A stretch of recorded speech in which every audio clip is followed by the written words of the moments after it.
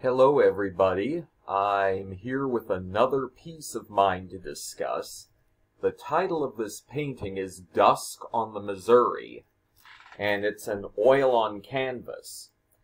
So the inspiration for this piece was when I went to South Dakota. The Missouri River flows through South Dakota. That's where I'm originally from. It divides the eastern half from the western half. So the locals in South Dakota refer to the eastern side as East River and the western side as West River. West River is has less precipitation and is more ranching land, whereas East River has more precipitation and grows more crops. So anyway, the Missouri River would be what Lewis and Clark traveled through to get to the Pacific. And there are many places in South Dakota where those two explorers traveled to, including the Missouri around the South Dakota-Nebraska border, which is where this is.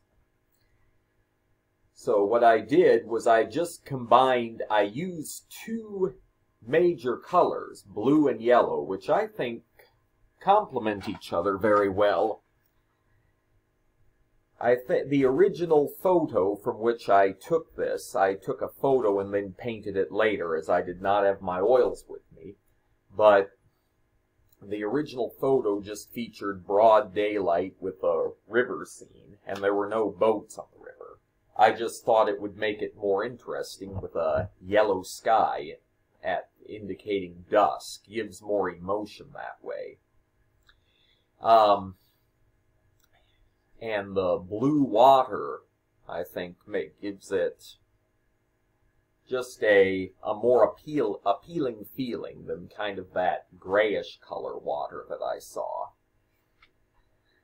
But right here, the viewer can get a sense of an environment in the summertime, viewing people having fun, recreational stuff, boating or fishing. We could assume it's after a long hot day and it's cooling down. So the people are out and about relaxing on the lake or river. Like this man, or it could be a woman, I suppose, is fishing, and then the figures in this boat, the impressionistic figures in this boat, are just having fun boating on the river, as are whoever's in this boat. This kind of reminds me a bit of Claude Monet's painting Impression Sunrise, which actually sparked the name of the Impressionist movement. That painting dates back to 1873.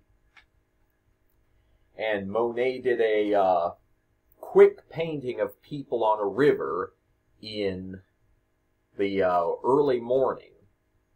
And he didn't know what to call it, so he labeled it Impression Sunrise. And so the name Impressionists stuck with them. That's where a lot of my influence comes from. I also take some influence from American painter Edward Hopper. I like his usage of lights and shadows.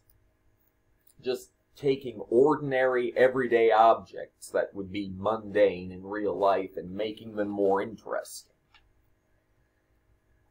But anyway, back to this painting. I'm sure a lot of you people, given that it's a hot July day, and yes, as you can tell down here, it's July 4th. Of course, some of you will probably view this in the winter time and just wish it were warmer weather like this. So, you probably get a desire to go jump in the river and swim. I know I do. Well, anyway, that's about all I have to say right now. Have a great day, and thanks for watching.